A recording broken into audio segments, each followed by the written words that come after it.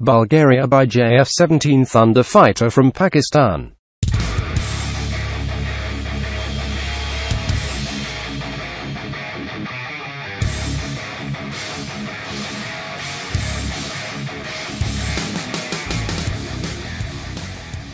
Bulgaria may be interested in buying the FC-1 Xiaolong or F-17 Thunder, a multi-role fighter designed jointly by Chengdu Aircraft Industry Corporation and the Pakistan Aeronautical Complex, according to military analyst Gareth Jennings in an article for the UK-based Jane's Defence Weekly.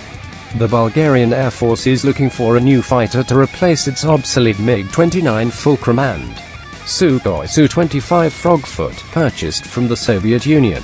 The Bulgarian government originally planned to buy a fighter from the US or Europe or commit to a further MiG-29 upgrade. However, the price of a new US fighter such as the Lockheed Martin Block 52 F-16 is estimated to cost around $282 million. Jennings concluded that the price is almost certainly unaffordable for Bulgaria. Second-hand jets, including surplus Block 25 F-16s from the U.S. Air National Guard, F-16 midlife upgrade aircraft from Belgium, early tranche Eurofighter Typhoons from the Italian Air Force and surplus Saab Gripens from Sweden, are the options left for the Bulgarian Air Force to purchase from Europe and the U.S.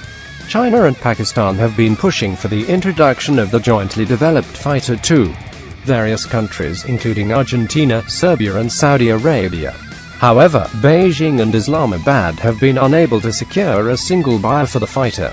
The price of a brand new Xiaolong is approximately $30 million, which is only half of the price of the other alternatives.